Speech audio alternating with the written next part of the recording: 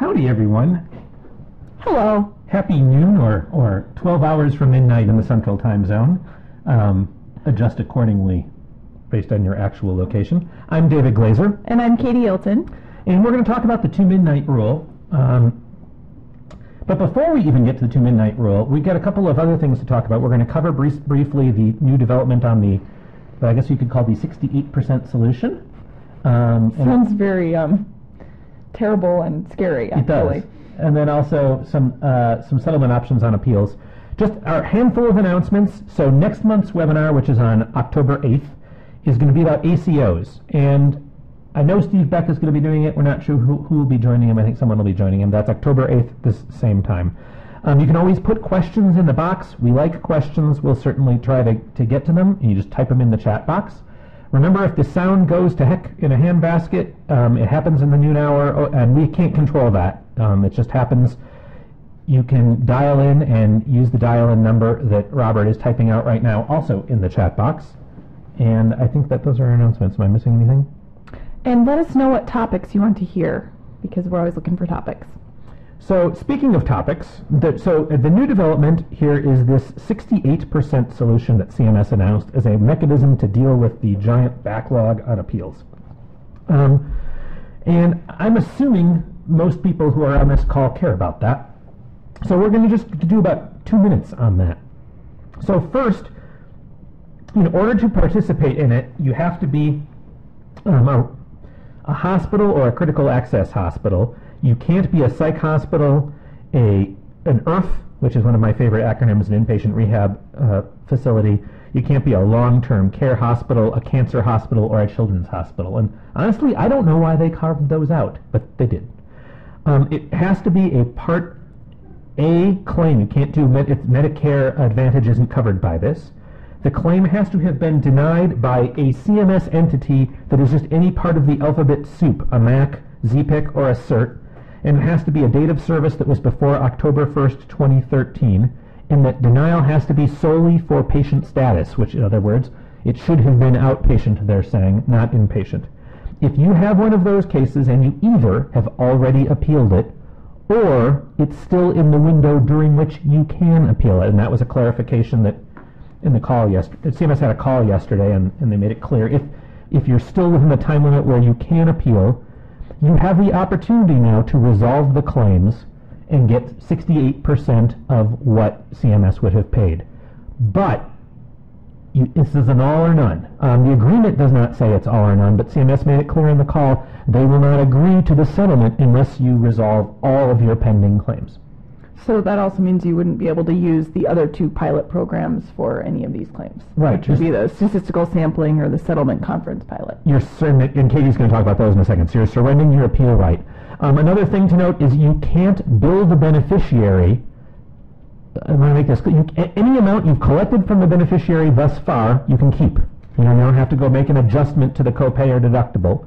But if you haven't collected from the beneficiary, you can't do that going forward, with the sole exception of if there's a payment plan in place already, you can continue to collect under that, but you can't make any new charges. So should you do this is a 4-star question. Mm-hmm. Here's my 1-sentence thought on this.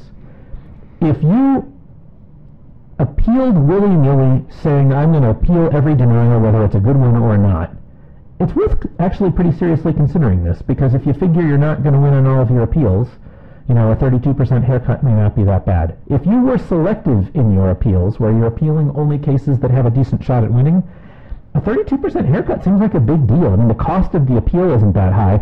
CMS is making a big deal about the time value of money and the fact that appeals take 2 years, but you've already been waiting for. Exactly. And 32% is an awfully big time value of money. So if you've picked your cases carefully, I would not be rushing to do this. That's my take. I don't know, Katie, yours?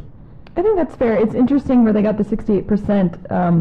CMS said for a long time that providers weren't winning these things, and then they got 68%, which is a lot more than 50%. Yeah. So providers are winning more than CMS had previously admitted. Or at least that's what this offer would suggest. Right. And I have to say, they were virtually begging people on the call to take this deal. Yep. All right, so Katie, you want to talk about the 2 pilots quickly before we dive into the 2 midnight? Right, there are two more pilots out there that are available. The settlement conference pilot is basically where you select, you choose to have your claims mediated by an employee of the Office of Medicare Hearings and Appeals, not a judge, and it's only Part B appeals. You can't have more than $100,000 extrapolated, and it has to be all for the same item or service. So you can go to the table and try to settle a group of claims that way. The other is a statistical sampling pilot. You can choose to have all of the claims on one item or service deal.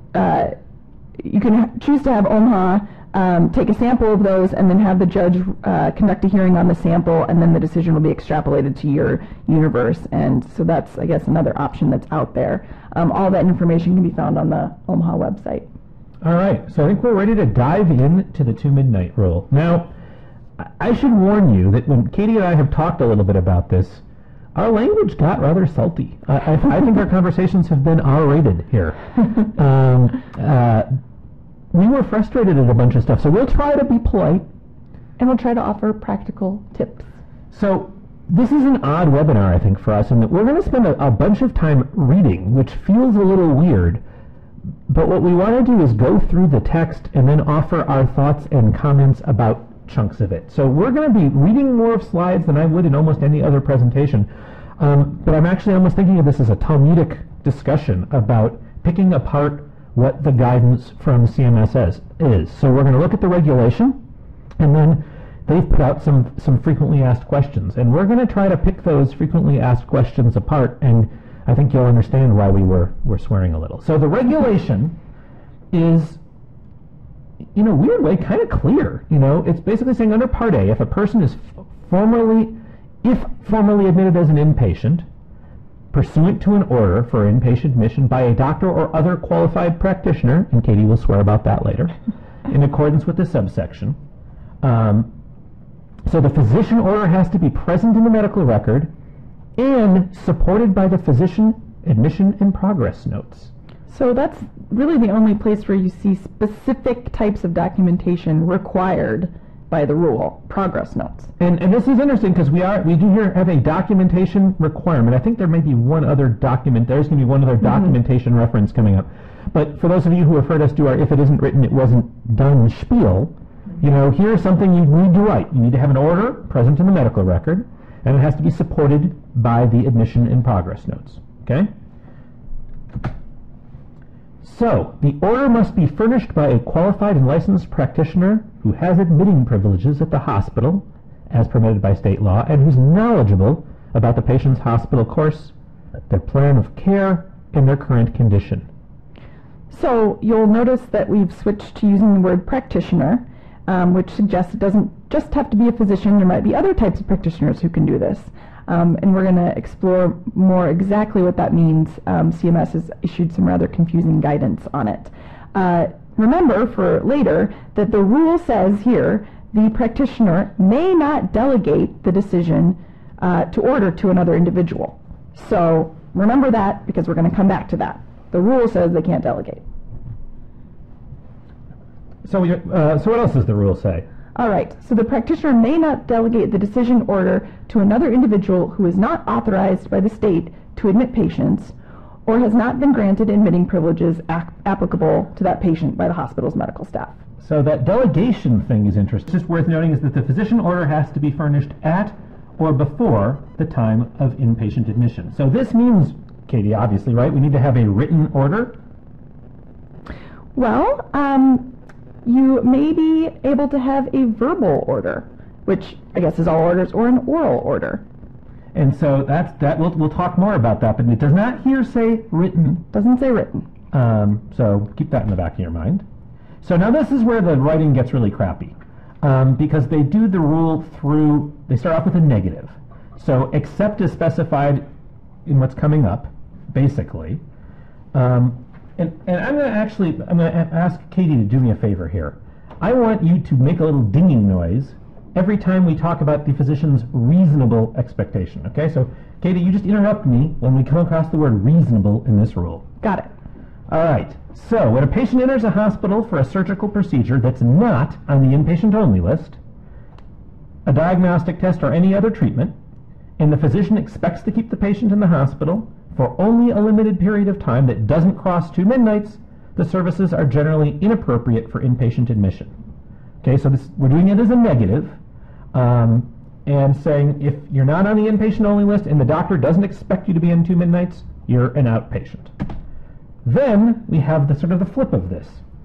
So if it's a surgical procedure, a diagnostic test, and other treatment, they're generally appropriate for inpatient admission and inpatient hospital payment when the physician expects the patient to require a stay that crosses at least 2 midnights. And I think a key word there is require, a stay that is 2 midnights. It's also, notice I haven't dinged yet, David. Yeah, you're not dinging. I'm not dinging. Other interesting language here is this word generally appropriate. Does that mean that in some cases they might not be appropriate? It's really hard to have a rule with generally. Right. So the expectation should be based on complex medical factors, such as patient, are such complex. Let's try that again. The expectation of the physician should be based on such complex medical factors as the patient history and comorbidities, the severity of signs and symptoms, current medical needs, and the risk of an adverse event. The factors that lead to a particular clinical expectation must be documented in the medical record in order to be granted consideration. So this is our other documentation requirement. And it's not totally consistent with the first one, which said it had to be, all of that had to be in the progress notes. Seems to be broad. It can be someplace else. Now, Katie and I have been discussing things like, is the expectation supposed to be patient-specific? If I know that 45% of all patients with diagnosis X spend 2 nights in the hospital, can I admit a patient? No, it's less than 50%. Would it be okay? What if I knew it was 55%? Is there a magical number? And I mean, I think, Katie, you'd say no. No, I don't think so. I mean, the rule is talking about complex medical factors specific to the patient.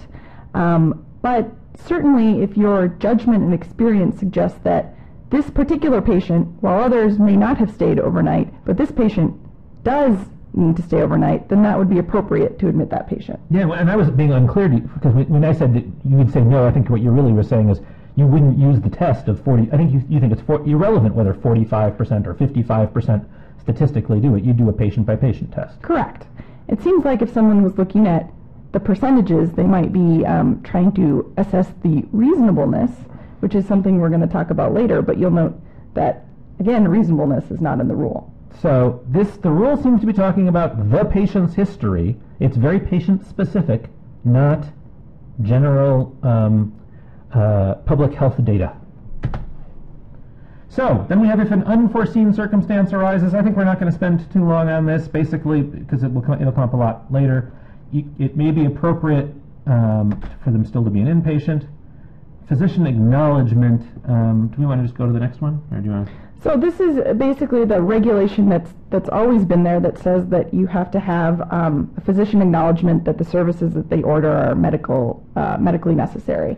And you're supposed to have that on file when they start. And I think we've often wondered if people have this or not. Yeah. I mean, I don't know. It doesn't come up much in our practice, but I wonder if people have it. Right. But you basically, every doctor has to sign this acknowledgement. I also wonder if you have to have other practitioners who sign the acknowledgement. It only talks about physicians, so. Okay, so that language is in there. You can read that on your own. All right, so of note in that rule is that the physician's order and certification regarding medical necessity. This regulation says that no presumptive weight shall be assigned to the physician's order under 412.3, which is the 2 midnight rule, or the physician certification. So this no presumptive weight language really runs counter to the very first sentence of the Social Security Act, which says basically that the treating physician knows best for the patient and gets deference. So this is kind of a not great language, but the treating physician rule is still in the Social Security Act. Yeah, and so there's a question that says the treating physician rule has often been used in an appeal to say that if the doctor thinks you need this, you need it, and it's covered. And it'll be interesting to see if this language undermines some of that argument. Okay, so the 2 midnight rule references this physician certification that you have to have, and the order for the inpatient stay is a part of the certification. Let's talk about first where this comes from. The Social Security Act language, and this is going to be relevant in understanding what's happening with this regulation. The Social Security Act says that basically payment will be made for inpatient hospital services which are furnished over a period of time. Okay, what does that mean? If the physician certifies that such services are required to be given on an inpatient basis.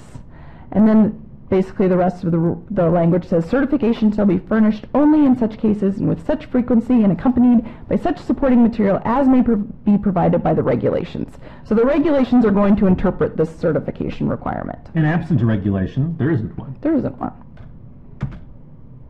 So currently, 424.13, which I'll note is part of the Medicare regulations for certification of inpatient hospital services, and it says it is a condition of payment. So this is the current regulation. For all inpatient services, there must be a certification of which the order that we just talked about is a part, and that certification must say the reasons for the inpatient treatment, the time, the estimated time of hospitalization. Weird, we just talked about that. And the plans for post-hospital care if that's applicable. And this certification has to be signed by the physician who's responsible for this case prior to discharge. So that's the first time you see signatures coming in terms of in signatures having to happen before discharge. And I will ask you this, I mean, how many times have you seen a medical record before the 2 midnight rule that had an estimated time for hospitalization? I have not seen that. I don't know if people do this. This is the first focus that I've seen CMS really take on this certification piece. And it's a little scary because it says it's a condition of payment. We're supposed to have this. And I think people don't. And so, the good news, we always like to have good news, is that the 2015 outpatient prospective payment proposed rule, which we'll know the final rule later in November, but there's hope because CMS has said in the proposed rule that they're going to change their interpretation of that Social Security Act language we talked about. And just go back. You'll remember it says, payment will be made for services which are furnished over a period of time. So CMS is talking about saying that over a period of time is longer than short stays. And so they're going to, they're recognizing that all of that medical necessity language and justification is already going to be in the order because of the 2 midnight rule. And that really this requirement for certification shouldn't apply to short stays because it's just extraneous. And so they're going to remove this reference in the 2 midnight rule, and they're talking about only making the certification applicable to stays that are longer than 20 days or outliers. So going forward, this will be a little less of an administrative burden, hopefully, if this is adopted, and that's just, I think, good news for hospitals.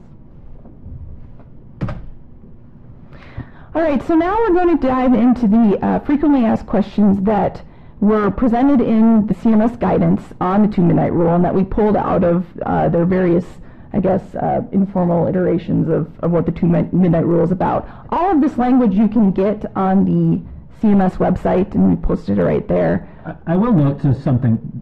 It's tough because there have been, I don't know, 4 different frequently asked questions, and they evolve, and so you have to be a little careful when you do this to make sure you're getting the right one. No, it's not clear on the website which is correct. And they change over time, and actually the website sometimes will have the whole stream, and they generally build, they're kind of cumulative, but they change a little. So just, you have to pay attention to the dates that we've listed here so that you know if you're looking at the most recent version.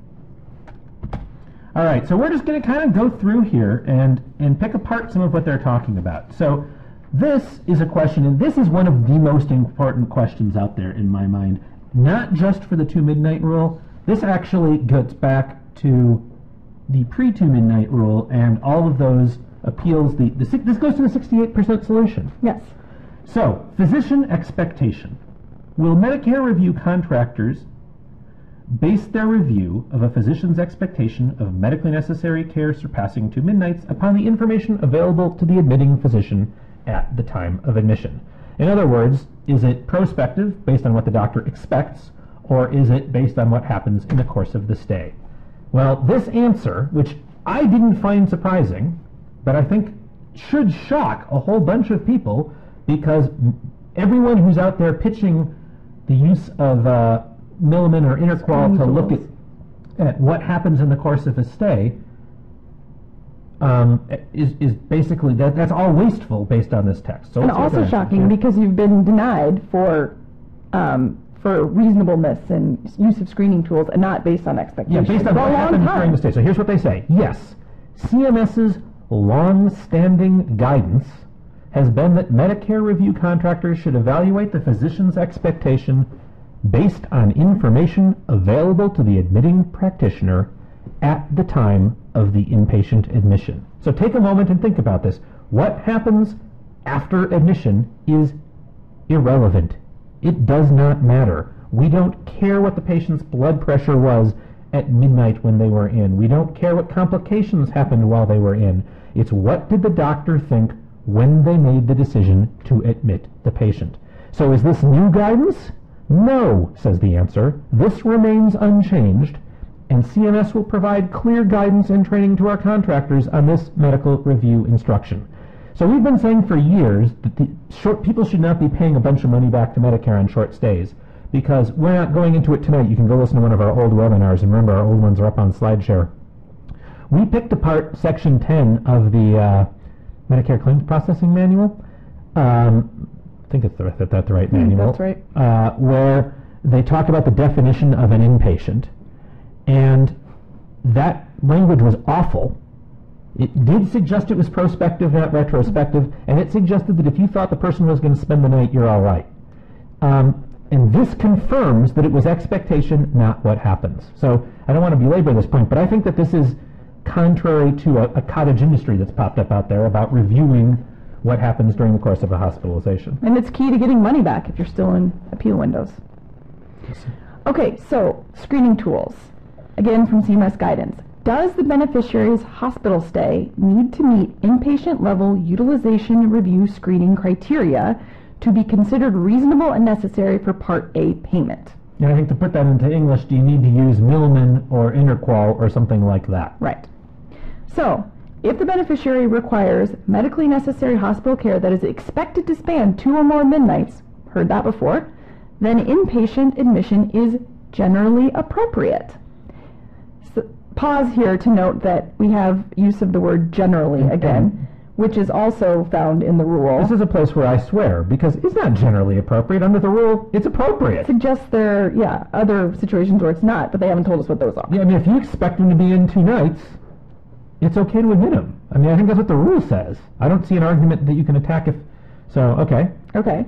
If the physician expects the beneficiary's medically necessary treatment to span less than 2 midnights, it is, curse, generally appropriate to treat the beneficiary in outpatient status. Again, no, we haven't seen anything about using screening tools. Yeah. Now, I do see a generally there, which is, to me, for example, I would say one, if they're on the inpatient only list, but you thought they were only going to be in 2 nights, then it wouldn't be, you would treat them as an inpatient, which is why I think that second generally, to me, makes sense. Makes more sense. First one I don't buy. If the physician is unable to determine at the time the beneficiary presents whether the beneficiary will require 2 or more midnights of hospital care, the physician may order observation services and reconsider providing an order for inpatient admission at a later point in time. So now, I think this is an important point, which is, if you don't know, you don't get to admit. You know, you need to have an expectation they're going to stay 2 midnights. You can't do it on a, I'm not sure, but I sort of think. If you're not expecting, then you can't do 2 nights. You can't do an admission. If you're not sure, you're not expecting it. Yeah. So, while utilization review committees may continue to use commercial screening tools to help evaluate the inpatient admission decision, the tools are not binding on the hospital, CMS, or its review contractors. Now, David, why would we want to keep using the screening tools if they're not helpful? And I actually, using the test? This one drives me a little bit. I can only think of one value to the tool. And actually, I don't think it works, but it would be if that tool helped you anticipate whether a patient was going to be in the hospital 2 nights. Now, I have studied Interqual at some length a while ago, but I can't say definitively. I don't think it talks about expected length of stays. I might be wrong on that. I don't know about Milliman.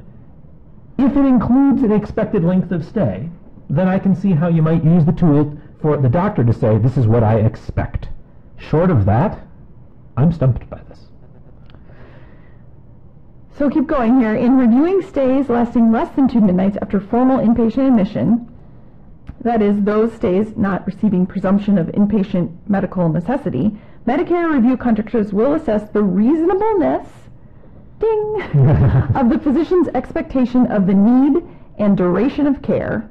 And actually, let's pause there for a couple of things. So first of all, it's not getting a presumption of inpatient medical necessity. I think if the person expected to be in 2 nights, it's past presumption. Right. It's medically necessary. You're not presuming it's necessary. But you'll notice that Katie dinged, and that's because reasonableness is suddenly popping up here in the guidance. Reasonableness did not pop up in the regulation. And this is a big shift, and I think this is going to be where a lot of the fighting happens, is reviewers are going to come in and say, yes, your doctor might have expected it, but it wasn't reasonable to expect it. The regulation doesn't say it has to be reasonable. It talks about what the physician expects. Right. So here's our first place that it pops up, and how the reasonableness based on the need for and duration of care, and it has to be clearly documented.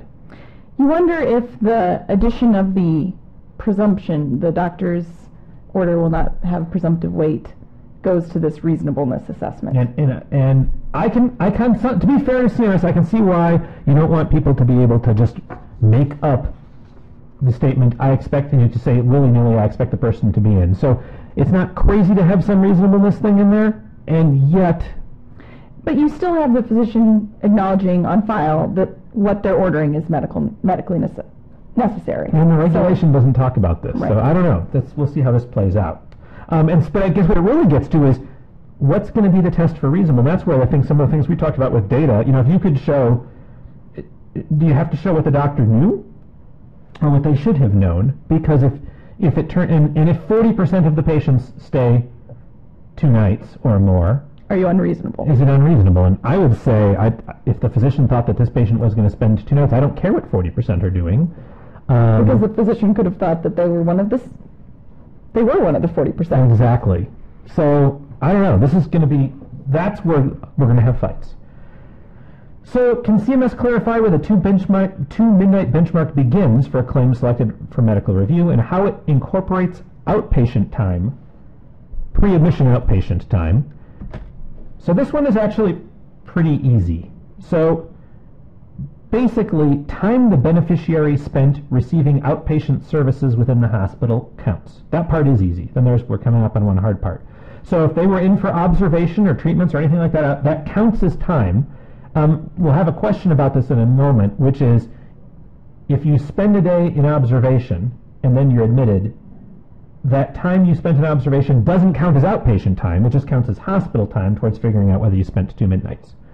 So, and that's kind of what's here. Well, the time the beneficiary spent as a hospital outpatient before they were admitted will not be considered inpatient time. It's considered during the review process of determining whether the 2 midnight benchmark was met. So if you are in the hospital in observation for a day, and if after 1 day it's clear you're going to be in for another day, or another midnight, you should be admitted, and can be admitted, and you'll have this is kind of weird, you'll have a 1-day stay, having been in the hospital for 2 nights. It's like you get a 1-day credit for the observation. Yeah. I think we can skip through a lot of this, but I want to skip up to the green here. CMS notes that this instruction excludes wait times prior to the initiation of care. All right, so you have to have care underway. Therefore, triaging activities such as vital signs before the initiation of medically necessary services responsive to the beneficiary's clinical presentation must be excluded. Now, this one's given me a little bit of a headache, because in my little non-medical brain, triaging somebody sounds pretty medical to me. Especially if you have a nurse doing vitals. It seems like, to me, that's evaluating the person, and that I think of as the beginning of care. Right. And so I don't know how you could say that a triage doesn't count. Now, if after the triage they send you back out to the waiting room, I guess I can maybe kind of sort of see that. And clearly that's their position. Their position is if they send you back into the waiting room after the triage, that didn't count. I guess they wouldn't be observing you anymore because observation services are covered. Yeah. So maybe that's the differentiation. So their position is the triage doesn't do it. I would say, to me, it feels like that's care. But they make it very clear, if you're sitting in the ED waiting room at midnight, that doesn't consider it a midnight. It's a little weird to me if they brought you back into the room and they had you sitting, waiting in the room for the doctor. Is that different? And they sort of seem to be suggesting yes, although I don't think they're clearly saying yes. And how do you track that? Yeah. I mean, at some point they go into the hands of the caregiver, Yeah. and So is it when they're back in the room? That's the defining thing? Maybe that's past triage. That makes sense. So, all right, go ahead. Let's talk about transfers. Okay. How should providers calculate the 2 midnight benchmark when the beneficiary has been transferred from another hospital?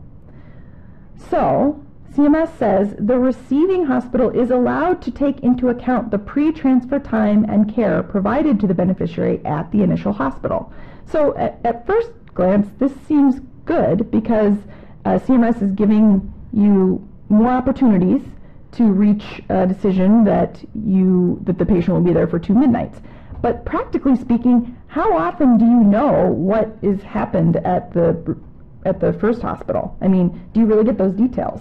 And you'll have some of it, but here's the part that it gets a little weird. If you've got, so go ahead. Read. So it says any excessive wait times or time spent in the hospital for non-medically necessary services shall be excluded from the physician's admission decision. So first of all, it seems like non-excessive wait times are okay. Yeah. So what's excessive? And again, how do you know how long someone waited? At the other hospital. I mean, that's kind of a weird... Doesn't seem like info they would send with the transfer. All right, so Medicare review contractors may request records from the transferring hospital to support the medical necessity of the services. So, you know, in a way, you're basically on the hook for what the other hospital transferred. And the good news is I do think you usually get medical records from the transferring hospital, but you are here ultimately, you know, Medicare can go in and pry into their decision on there, and that's just a little odd. I don't think this is going to be a giant problem because it's mostly temporal, and so the real question is going to be what time did the person get in, and then with the weird part being that wait time thing, which is I can't figure out. Now the initial hospital should apply the 2 midnight benchmark based on the expected length of stay of the beneficiary for the hospital within their facility. So if you know you're transferring someone, you don't get to admit them. And that's actually, and as I read this guidance, the fact that they're going to spend 2 nights in the other hospital doesn't matter. So if I guess the part of it depends on, if you know you're transferring them, you're not going to get an admission there. If you aren't sure at the beginning, if you think you might keep them, and you think they might be there 2 days, then that would count. But if you know that they are, within the next 48 hours, heading out, I read this guidance as you don't get an admission. So this one, unexpected discharge, which always sounds bad. You know, it sounds like some kind of medical condition. So if a Part A claim is selected for medical review and it's determined the beneficiary remained for 2 or midnights, but was expected to be discharged before 2 midnights, absent a delay in the provision of care, such as when a certain test or procedure is not available on the weekend, will this claim be considered appropriate for payment under Medicare Part A? And I think we mislabeled this one. Something went wrong on this one. This is not an unexpected discharge one. So this is a delay in care one. So CMS's long-standing instruction has been and continues to be that the hospital care that is custodial, rendered for social purposes or reason of convenience, is not required for the diagnosis and treatment of illness or injury. And we want to talk about this one a little, because this one has given me fits for years. A little old lady in a rural area, you're worried that if you send her home alone, something bad's going to happen. You know, she's dehydrated, and you're afraid she's going to fall over and die in her home, and you keep her. Is that covered? And I think a bunch of people would say no, and they would say it is a, quote, social admission. But my answer would be yes, that's medically necessary. You're keeping the person in because you think they need care, and that is treatment of an illness or injury. It's based on the factors about the patient. Yeah. That's exactly what the rule tells you to do. And so I guess in some ways I'm not disagreeing with what's here. I guess it's the question of what is custodial, rendered for social purposes or reasons of convenience. Now, if it is literally the person is ready to go home, but no one can come pick them up, that's a reason for convenience. You know, I feel all right with that. But I think if you're worried about what happens if that person goes home, I would argue that's none of those three exceptions here apply, and I think that's covered. Makes me think of a situation I know a lot of hospitals deal with, which is where they're waiting for maybe law enforcement to come pick someone up or a judge's order. Seems like, unfortunately, that would be custodial, and CMS isn't willing to pay for that, which obviously is the big issue generally with those types of stays, but we're not getting any help from CMS right now. Yeah, so that one does feel custodial. Yep. I would agree with you. It does. Not fair. Yeah, but custodial. But custodial. So CMS expects Medicare review contractors will exclude extensive delays in the provision of medically necessary services. Now, this is another one. So I don't even know what that means. And if you wouldn't feel comfortable sending them home without the MRI, and the MRI doesn't come until Monday, I don't think that that's a delay. I think that you're waiting for the care. They wouldn't be safe at home because of their condition. They need the care. Now, if you're choosing to keep them in so they don't have to come back, that's a little more nuanced. I'm struggling more there. If you know, that's a tougher one. It's convenience. So, all right. So we're now going into, this is an area where Katie has done a lot of work, and she's going to talk about who can make orders. So go for it. All right. So let's go back to the actual rule. The rule says that order may be made by a qualified and licensed practitioner who has admitting privileges at the hospital, as permitted by the state, and who is knowledgeable about the patient's hospital course, medical plan of care, and current condition. Okay, so that's all the rule says about this. 3 prongs. Acting within the scope of state license, have privileges at the hospital to admit, and knowledgeable about the patient's hospital course, medical plan of care, and current condition. So now we're moving to the guidance on who may make the order. And CMS says that a medical resident, a physician assistant, nurse practitioner, or other non-physician practitioner may act as a proxy for the ordering practitioner, provided they are authorized under state law to admit patients and some other requirements are met. So my first question is, if a medical resident or a nurse practitioner, for example, meets these 3 prongs, they are acting within their state scope of practice, they have privileges of the hospital to admit, and they're knowledgeable about the patient's care, aren't they just the ordering practitioner? Why do they need to be a proxy for the ordering practitioner? So that's unclear to me. And additionally, those people may write the inpatient admission order on behalf of the ordering practitioner if that ordering practitioner approves and accepts responsibility for the admission decision by countersigning the order prior to discharge. So now you have possibly a non-physician practitioner or a resident who meets the requirements for ordering practitioner under the rule, but it seems like CMS is saying they have to be a proxy. And if you'll recall when we first talked about the rule says that the ordering practitioner cannot delegate the decision. So isn't assigning a proxy delegating the decision? This is just driving me crazy. It is driving you crazy, I think with good reason, because I think that's inconsistent. So I guess, practically speaking, if you have residents, PAs, NPs, or other NPPs who are doing these things, I think there's an argument on the rule. If they meet the 3 prongs, then you're okay, and you don't have this proxy business. But I would tread carefully and really look at those requirements. And if they're unclear, have someone countersign the order. And you do, obviously, your bylaws have to allow the admit. There's that kind of thing. But I think Katie's covered that already. So I think Katie has spotted here an inconsistency in the CMS stuff. So. All right. So remember, the rule has this language about the ordering practitioner has to be knowledgeable about the patient's hospital course. So who would be knowledgeable about the patient's hospital course? This is actually somewhat broad. CMS has defined this in the guidance.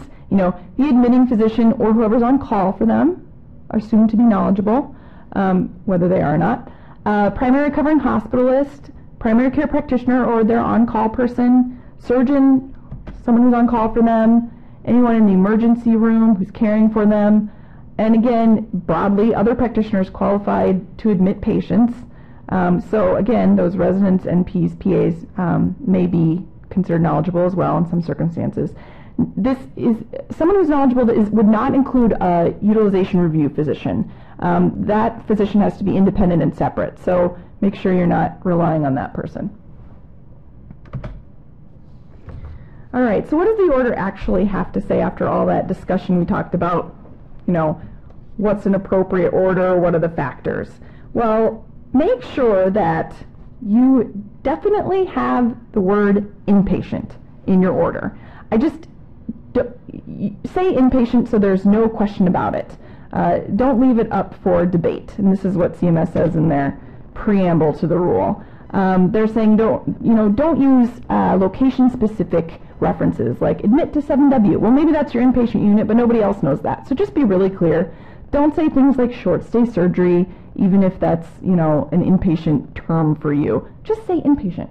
Yeah, and this is to me a place where this is maybe the most important thing to get out of this webinar. Yeah. A little bit of effort in educating doctors here can make life really easy. If they say, I expect this person to require hospitalization for 2 midnights, I think you're going to have a pretty strong defense. And then ideally it with because, and the because would then include something about them, and because I think it's better to say something about the patient as opposed to something about demographic data.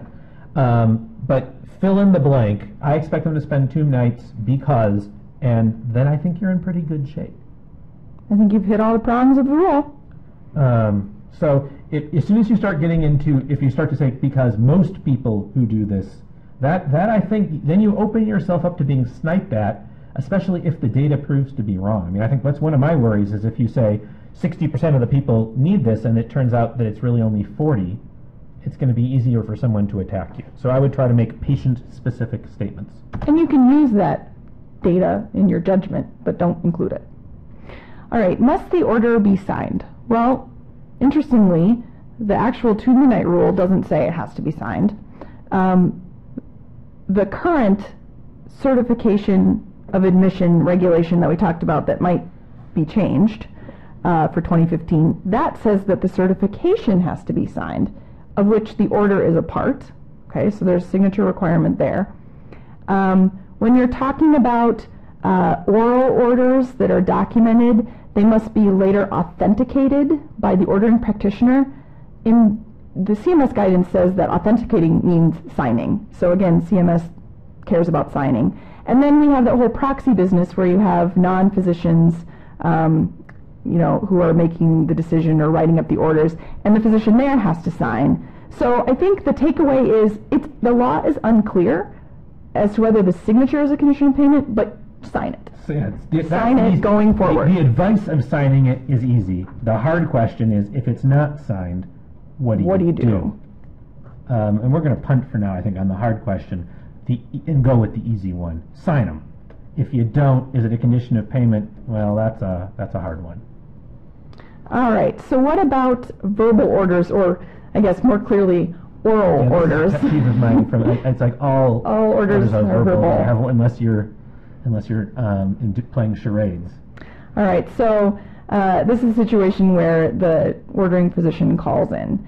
So the guidance for 2 midnight says that the order may be communicated to staff who are not acting outside the state law scope of practice. The staff, according to the guidance, must document the order at the time it is received. All right, so not sure how much wiggle room you get there. And the order must be authenticated or countersigned. That's, again, where CMS considers authenticate to be signing, by the ordering practitioner promptly and prior to discharge. So this isn't in the actual rule, but this is CMS guidance on oral orders, so I would try to follow it as closely as possible. What about standing orders? Can you have a standing order? Can you have a metric for people who come in?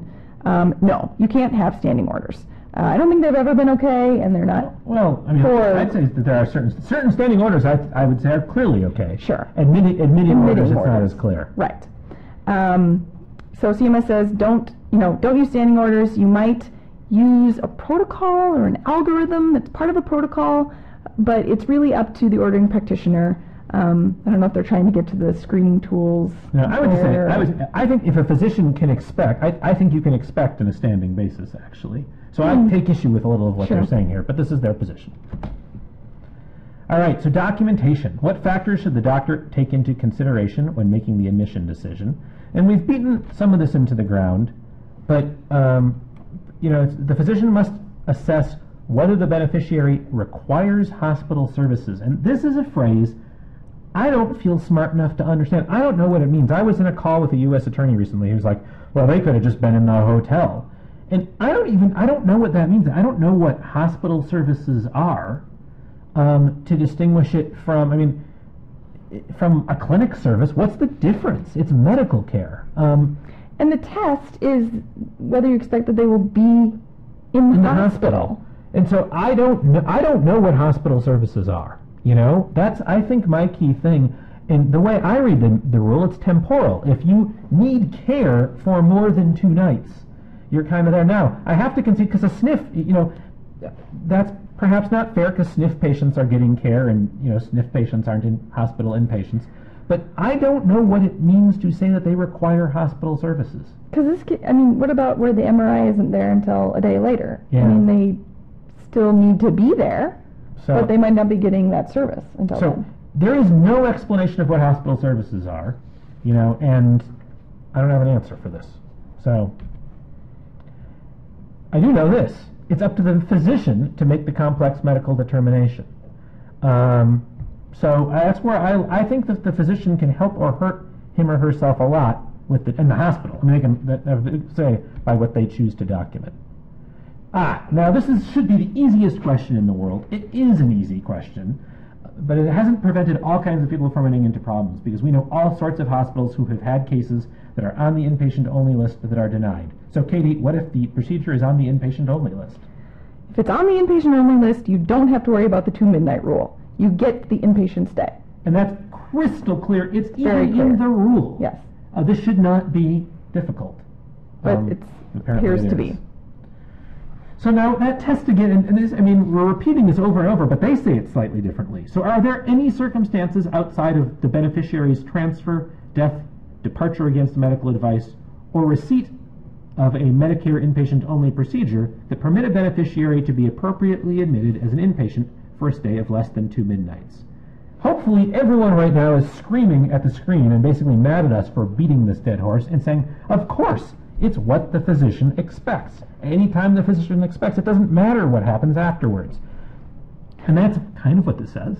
We start banging our head against the wall again. Yeah, but they say, yes, the regulation specifies the decision to admit should generally be based on the physician's reasonable expectation of a length of stay spanning 2 or more midnights. All right? So here's the good part, because it's based on the expectation as opposed to a retroactive determination based on actual length of stay.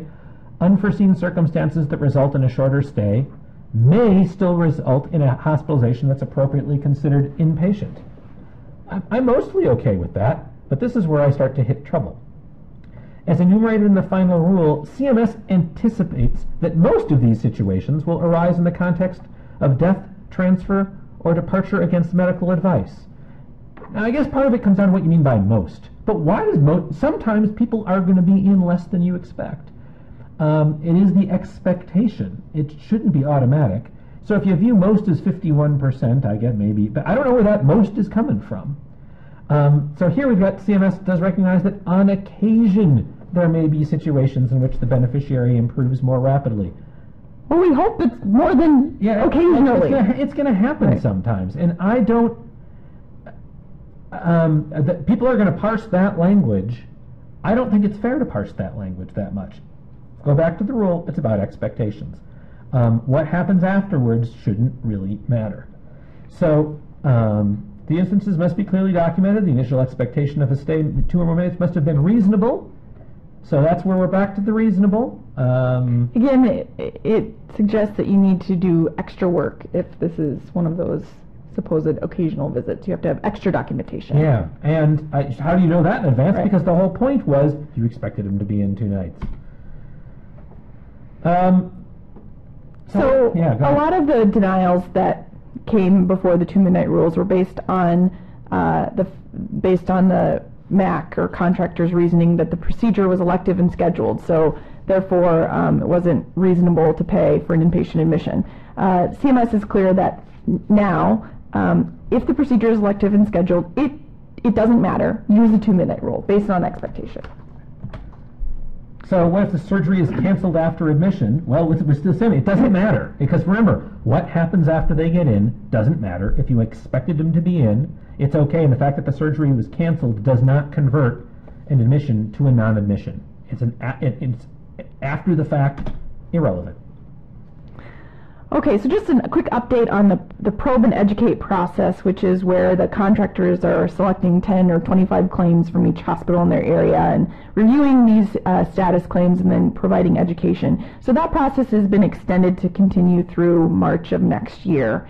The most recent update we heard was as of this past May, contractors were getting through their first probe reviews. They were starting to provide education. We'd love to hear about how that's going. I've heard some stories, and yeah, for those of you who don't listen to Unmonitor Monday, we've gone through those a lot. But I haven't heard anything in the last 6 weeks or something. It's been kind of quiet, so I don't know what's up.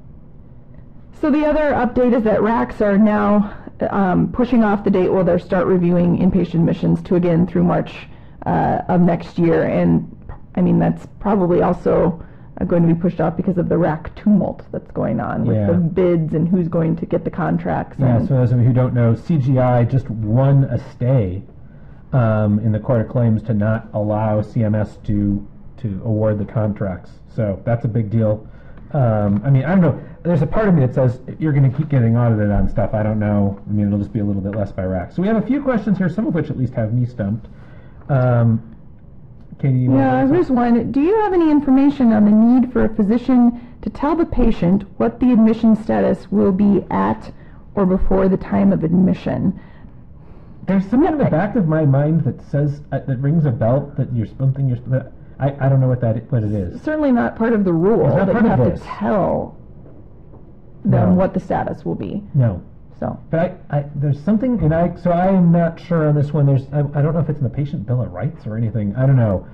So we're kind of looking at each other. So I guess the short answer is no, we don't.